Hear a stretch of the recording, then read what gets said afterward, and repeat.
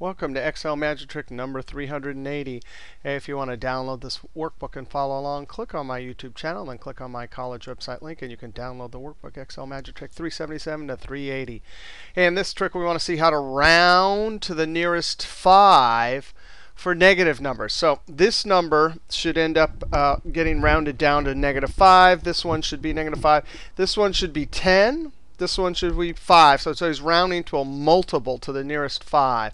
The MROUND function is available if you have the more func. And let's go ahead and it's the more func add in. But we're going to see that there's a problem with this. I've done other videos and shown the great uses for MROUND. But this is where MROUND won't work. MROUND.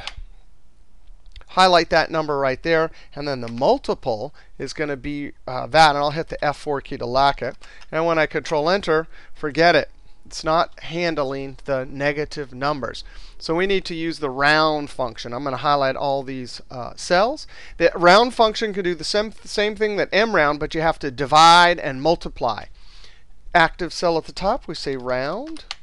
We take our number, and we're always going to divide the number by the multiple, whatever it is, F4. Comma, we're always going to round to the integer. 0 says, hey, round to the nearest 1's position.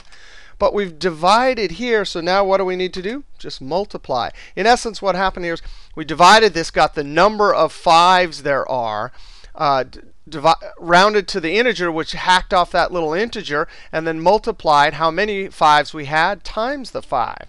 And then F4 to lock that going down. Close no close parentheses, just Control Enter to populate all those cells.